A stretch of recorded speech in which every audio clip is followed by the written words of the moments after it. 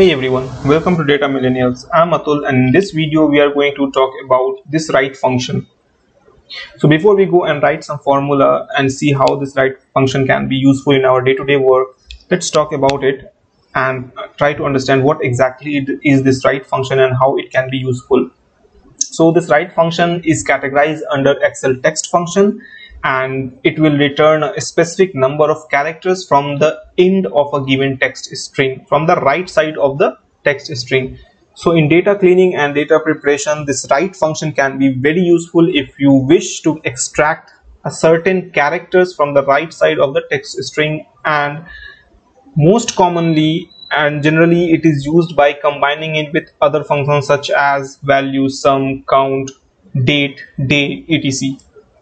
Right? So let's go and see the example in this video. So we have to get the country name from the customer address, and you can see that the country name is at the last of this address column, right? For each and every customer, this country name is in the last. So the first thing that we understand is that we have to get the last part of this address. Now we know that there might be another country. For example, instead of India we can have Sri Lanka here. Now we have different countries in the last of this delivery address, and we have to create a formula, this write function formula, in a certain way that our country name can be reflected properly in the result set.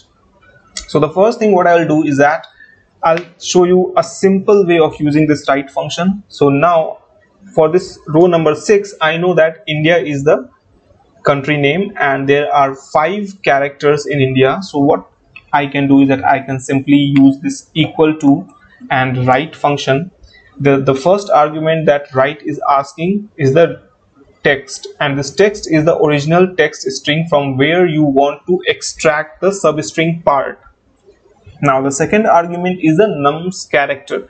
This nums character is an optional argument, but you have to give the number of character that you want to extract from the text so that it can return that specific substring which you want to show in your result set. So for us, India has 5 characters, so we'll put 5 and then we'll close this bracket. Now we can see here is that India is getting reflected correctly as our result set. But think of a situation where you have millions of rows and you know that there are multiple country names, and each of the country name can have different character length. For example, in row number 6 India has 5 characters, but in row number 8 Sri Lanka is a different country, so it has 8 characters or 9 characters with spaces, right? So how we can create a dynamic write function so that it can extract the proper country name.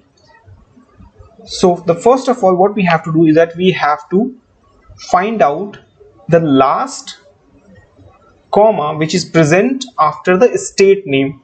So you can see here that there are 4 different commas. The first comma is after lane number, the second comma is after the lane name, the third comma is after the city name, the fourth comma is after the state name. So once we can find out the position of the 4th comma, then we can start extracting the substring part, so that if I replace or if I remove this part of this text, then we're left out with the country name only. In order to do that, we have to use the find function which we have explained in our previous video. So if I use equal to find, and the first argument that find is asking find text, and if I put comma, okay, and then within text, the second argument is within text, so I'm giving this cell C8, right, and the start number is 1. So I know that the first comma is present at 7th location, right? Now I have to find out the 4th comma, where exactly is the 4th comma. So if I put another find function, right, within this text C8,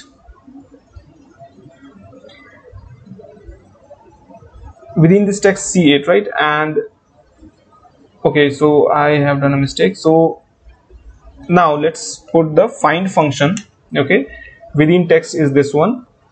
Sorry, the find text is comma, and within text is this C8.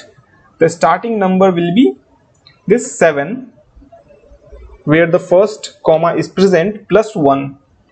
So I have to start finding the second comma after the first comma, so from the 8th position, right? Now if I do this 3 times or 4 times, I will get my position for the 4th comma, right? So now I know that the first comma is at 7th position, the second comma is at 20th position, the third comma is, we have to find out the third comma, so I'll put find and then we'll put comma within text this, and the third argument is asking us this start number, so start number will be 20 plus 1. So the third comma is at 30th position.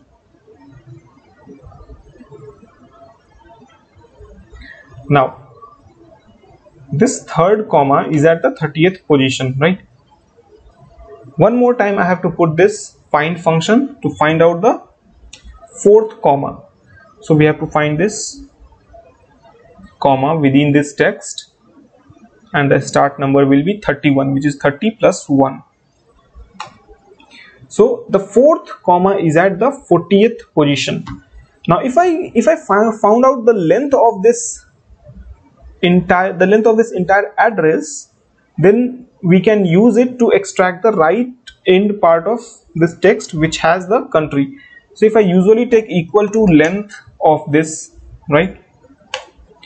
So the length of this is 50 and the entire length is 50, until 40th position we have comma. So if I minus this 50 minus 40, we are left out with 10 characters, right? So since the last A till this comma with this 2 blank spaces here, we have 10 characters. So simply if I use equal to right, and the text from where we have to get the right part or the substring is this, and the number of character will be this 50 minus this 40, which is 10, right? We are getting Sri Lanka. This is the country name.